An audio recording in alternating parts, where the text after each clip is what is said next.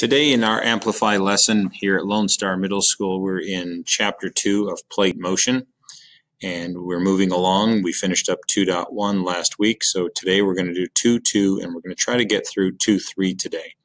There's going to be a separate video available for a demonstration I'm going to do with some of the supplies that Amplify provided us to demonstrate a convergent boundary and a divergent boundary. You can see once you get into Amplify today, steps 1, 2, 3, 4. Step 1, just click on the warm-up, perform the warm-up. Today we have an active reading where we are going to annotate within. So in step 1, you perform the action, you look at the information provided and respond to the question. If you're in my class, Mr. Williamson's class, take your questions and answer them into your OneNote. So go into your OneNote. If you haven't created page 2.2 yet, you can see that the article that we're going to be asked to read it's called Listening to Earth. It is found within the library for each class, not just here inside the Earth Master. So let's say you're in period 6. Period 6, you click on the library.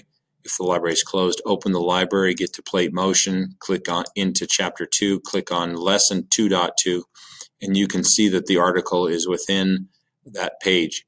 Annotate right on that page. How do you annotate while you're in OneNote? Well, you would click on Draw, and in here you'd be able to highlight and take notes, and off to the side you could, if you click on the hand, make sure if you're drawing you have to click back off of the hand to be able to type something and to take notes off to the side. So that's where we're going to be performing that one. Going back to Amplify, so once you've copied and pasted the questions in there for the warm-up, hit into Lesson 2.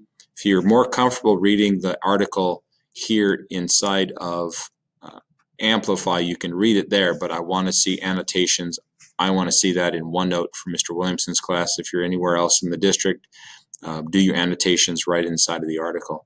And then you discuss your annotations that you're creating with your partner, asking them what they were able to do, what you were able to do, what you drew out of this article, and what you found was important. So make sure you're having an open discussion with your neighbor.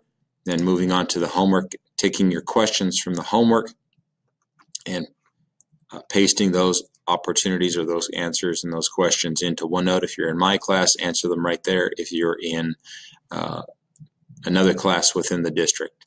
What you'll want to see next is the activity in 2.3 and then also the instructions for 2.3. So as you progress through, make sure you're clicking on and entering things into the boxes to be able to hand things in.